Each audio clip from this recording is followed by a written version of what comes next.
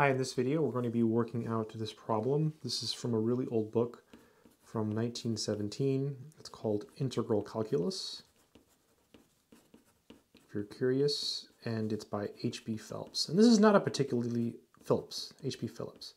And this is not a particularly difficult problem or anything. I just thought I would work it out and make a quick video to show you how to do it. So the first thing you're supposed to do is, because you have an infinity here, you're supposed to replace it with the variable. So this is the limit as b approaches infinity, and then you basically just put a b in place of the infinity like that. All right, and then so now what you do is you integrate this.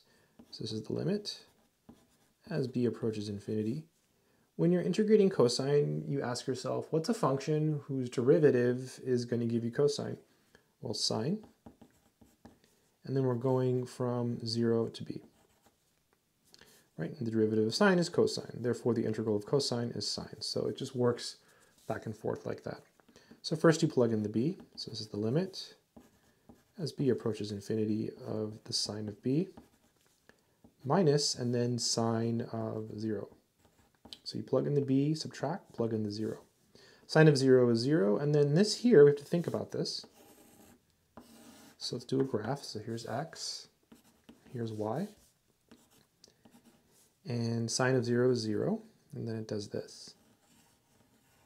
It goes on forever, right? So as b approaches infinity, the sine function, this is the graph of y equals sine x, just oscillates between 1 and -1. That takes a maximum of 1 and a minimum of -1. So it just oscillates back and forth. It repeats. It's periodic, so it goes on forever. So this doesn't approach any particular value, so this limit does not exist. Therefore, this integral does not exist. The terminology we would use in mathematics to say that the integral does not exist is we would say the integral diverges. So whenever you have this limit and it does not exist, you could say that the integral diverges. Now, in the book by Phillips, there's no mention of that. That's not something that's discussed, but in other books it is. So kind of an interesting problem. Good luck.